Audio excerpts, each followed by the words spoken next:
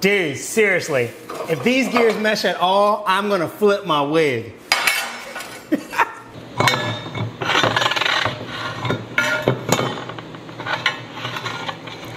Oh man. That's what I'm talking about. Wow. We are so close to awesomeness. Today, we're going to continue the series by looking at some of the hardware that I purchased, especially the major components, like this guy right here. In fact, come here, boy. Come here. Good boy. Good job. Don't you love it when they're obedient? This right here is a 9 horsepower Tc Spindle. That stands for Auto Tool Changer. It's one of the major components that I wanted for my machine. And that, in fact, my search for this guy is actually how I ended up with this frame. In the last episode, I told you guys I think the most cost-effective design is a sheet metal design. And that was what I started with on this project. In fact, I'll put the model on the screen here for you. One of you asked if what thickness of material I was going to use, and I was designing with 11 gauge, which is 3 millimeters thick or about 1/8 of an inch. All right, so let's move on to the hardware. To me, by far, the best way to get the maximum amount of power is by buying used industrial equipment. There are two beautiful things about that. One of them is obvious, and that's the price. If I had bought this guy new, it would have been $7,500. That's at least today in 2019. That was the price I found online. I managed to get this guy for way cheaper than that, and we're going to talk more about cost later.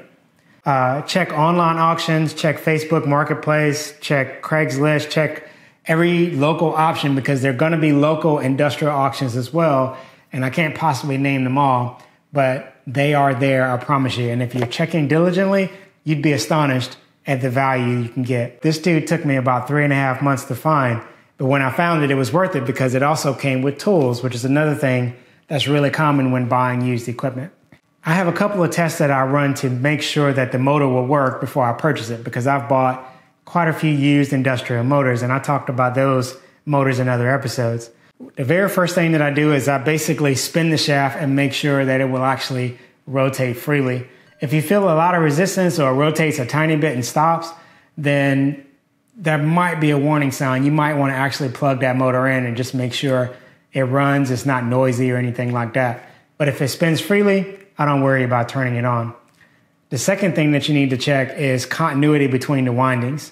The wires that are supposed to be connected together inside, just check each one, make sure there's continuity, but also make sure you don't have continuity between any of those wires and the body of the motor. If you do, that means that there's a short somewhere and that motor's no good. I wouldn't do it. If you can pass those two tests, then you've got like a 90% chance that the motor works, and I don't even worry about plugging it in. From there, you can start your negotiations. So I purchased my spindle, but now I need to figure out how to operate the thing. This is the original manifold block, and as you can see, this is what it looked like before. I have since taken this apart and made another one, which you can see from a little bit closer over on this side. I've added this valve here, which would allow me to shut off the air quickly right here while I'm working on it because I don't actually know how this works yet. I'm trying to kind of figure it out, so just bear with my ignorance here. So I've made a new manifold block. I know from watching some YouTube videos how these valves work now, and I'm pretty sure what's supposed to happen is air normally comes from the manifold block through here, and then when I throw the switch, air is going to be allowed to come back and out of this hole here. That's what I think is going to happen. Both of these are wired together, so why you need two, I don't quite know yet, because they should both be relieving air from this main line. Again, not entirely sure why there are two of them, but that's what we have. So now we've got two. Oh, maybe one's redundant. That makes sense. So this should let air out here. If this one fails, it'll let air out here. I bet that's what it is. All right, so sorry, a little discovery just happened there. So here's what I plan to do. I'm going to throw this valve open very slowly, so not really throwing it open. And I'm hoping that this dude is going to eject or like suck it up tighter or do something to let me know how it works. And then I've got these valves wired to a switch. And my plan is to throw the switch, see what happens, but also I have it right here in my hand so I can turn it back off if something I don't expect is happening. That's enough. I need to turn this dude on. It's kind of noisy, but this is like my favorite part of this whole process.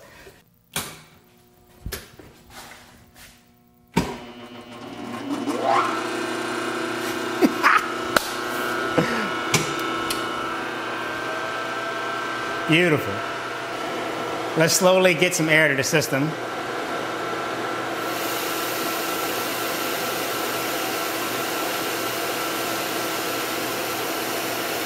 All right, nothing catastrophic yet. All right, that's in there pretty good. So the air is on and it's still holding the tool really tight. Okay, yeah, that's definitely in there. So let's see what happens when we throw the switch. Let me hold this just in case it jumps. Sweet! Okay, so I just felt a burst of air shoot up in my face from this.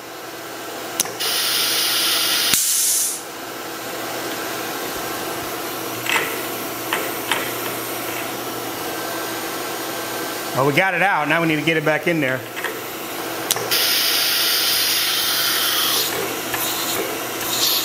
All right, so it's on, and it's not holding it. Oh! Let me shut that off. We're gonna try that one more time, make sure it's what I think it is. So it looks like when you throw the valve on, that releases the tool, and then as it's going off, it creates a vacuum temporarily to suck it back in, is what I think is happening. So it's locked right now. If I throw it on, that releases the tool, and if I flip it off with it close enough, yes, I felt it pull it, yes, okay, we're in business, and now we know how it works. So here's the deal, that's a huge victory. You gotta understand, when I started this project, I had no idea how that worked, how any of this worked. I didn't even know what the fittings were called. I spent like hours trying to look this up to figure out what this thing is. And I still don't actually know the name of it, but I know that this is an 8mm or 5/16 hose. And that right there is an 1/8" NPT thread. That was enough for me to get the parts that I need and get this guy working again. And I gotta tell you, I'm just pumped. Like, I've been killing myself working on this. I'm about to go take a break, get something to eat, and just appreciate the fact that there's one more thing checked off the list. We now know how to release the tool and lock it back in. Now I gotta tell Mach 4 to release the tool and re-engage it with the automatic tool changer. I have no idea how to do that just yet, but one thing at a time. Now, eventually I'll have this fully automated once I figure out how to write the macro and then call up the macro to select the appropriate tool from the rack over there. But what I'll do for now is just jog the head over here, release the tool. That's just flipping on the air.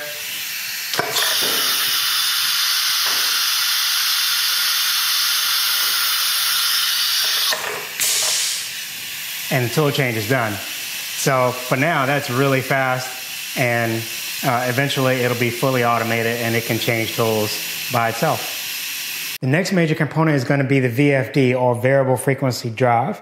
This guy is going to be controlling the speed of the spindle as well as turning it on and off. And this can be controlled from your digital software. In my case, I'm using Mach 4. Now, this particular one is rated for 15 horsepower, and that is me intentionally overrating it to give myself a little bit of a safety factor. The smart question to ask here is, Jeremy, should I buy a Vfd used, especially if you want to get one that large? The answer is maybe. These guys have a capacitor bank inside, which eventually fails. And so if it's been sitting on a shelf for a long time, those capacitors dry out, and that dude is no good. I would never buy a used VFD that I can't test before I leave with it. You need to be able to plug it in and plug a motor into it and make sure it does what you think it can do. Or you have some type of return policy if it's dead on arrival. That will be my advice. Now, I need to be able to get 15 horsepower worth of three-phase power into my VFD. And that's where you get all of this stuff over here.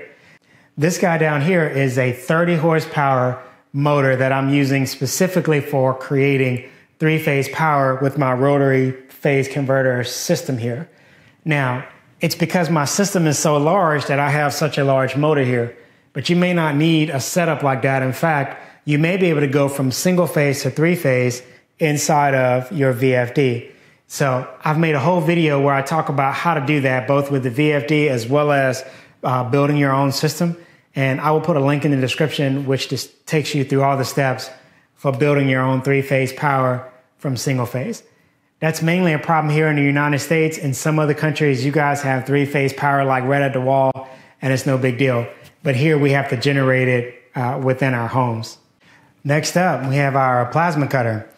This guy is a ADS Everlast plasma cutter, and I have no brand loyalty. I've never actually used a plasma cutter before I started building this project. So when I bought this dude, I had to read the instructions just like everybody else and sort of teach myself how to use a plasma cutter with a standard head. In fact, I'll show you that. So this is the torch head that came with the plasma cutter. And I could have made this so that I have a grip on the head and move this dude around. I've even seen people like zip tie the trigger closed. And then when they turn the machine on and off, the trigger is already closed. My machine is so large though, this cable is not nearly long enough. So I ordered a special cable that they make specifically for CNC machines. Now, the ADS is one of the larger ones. You don't need to get one nearly as powerful as this. This dude will sever an 1.5 inch plate. And so it's way more powerful than I would ever need for the material I'll be cutting on this table. But this is another example of a part that I overrated because I wanted to be sure that I could run a full program and have it stop and it still be good. There's a duty cycle on this thing just like everything else, and that duty cycle improves with the amount of amperage the machine can handle. This dude can handle up to 80 amps, and most of the time I'm going to be running it between 30 and 50, so I should be good running the machine at only about half of its rated capacity. One other thing that you need to keep in mind is you will need a fairly good size air compressor for this, as well as you need an air compressor for the automatic tool changer. As you've seen so far, this project has quite a few electrical panels, but this is probably the heart of the operation. So we're going to dedicate a separate video to this topic. The main thing I want to point out in this panel is this Hycon controller, which is sort of the interface between my Mach 4 software and all of the components that are trying to talk to Mach 4. So this guy is talking to my limit switches, is talking to my motors. This is the main hardware doing all the communicating. I bought this particular one because it can control up to 6 axes, and it also had enough inputs and outputs for all the things I wanted to hook up to this guy. Now that I'm a little bit more educated on the topic and I've seen what's available out there, I know for a fact you don't necessarily have to get this one. There's several other options available that will get the job done.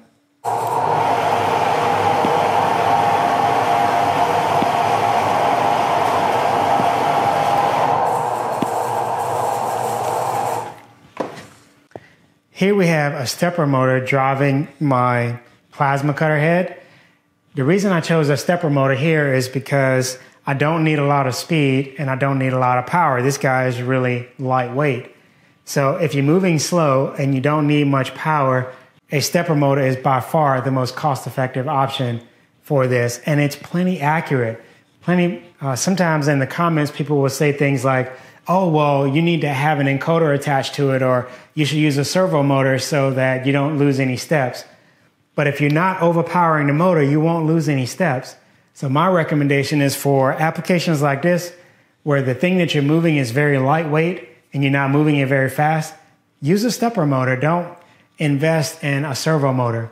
But in situations like this, where you've got a long travel and you want to have high speed and high accuracy, you would do something like this. This is a brushed DC motor with an encoder attached, and this encoder is talking to my servo driver over there.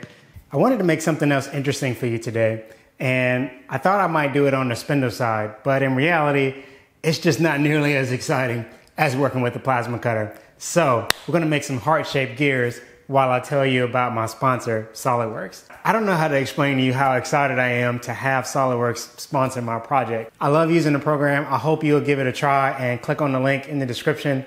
Once you click on that link, it'll take you to a place where you can start your demo, and experiment with all of the features of SolidWorks.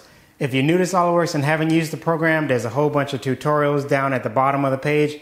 So just scroll down and it has everything from the very basics of doing sketches to more advanced features in SolidWorks. Click on that link and let's show SolidWorks how much you guys love the fact that they're supporting this channel and give you a chance to experiment with some amazing software.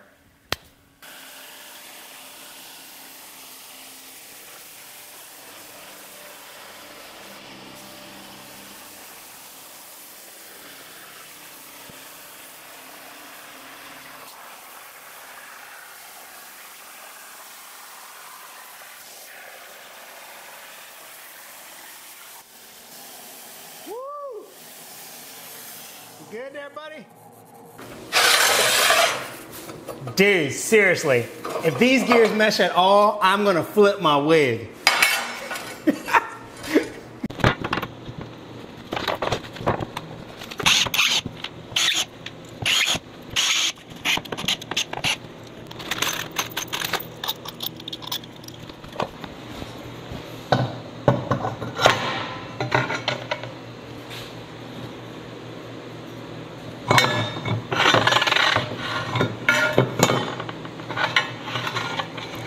Oh man!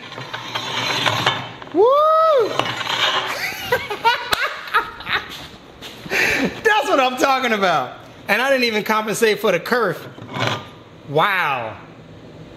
We are so close to awesomeness.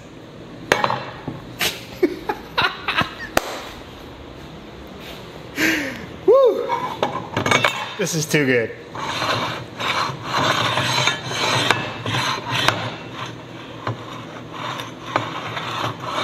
Oh yeah. Oh man. That's not bad. That's not bad at all. I've been checking out the comments from the last video and several of you have asked how much does it cost, and some of you have guessed way too high. So here's what I want to do. Now that you've seen all the components and where they come from, I want to give you guys a chance to guess how much the machine costs. And in the last episode of this series, I will reveal exactly how much I paid, because I have a spreadsheet where I kept track of every fastener, every single component that I purchased for this machine. So I know down to the penny exactly what it cost. And I look forward to sharing that information with you.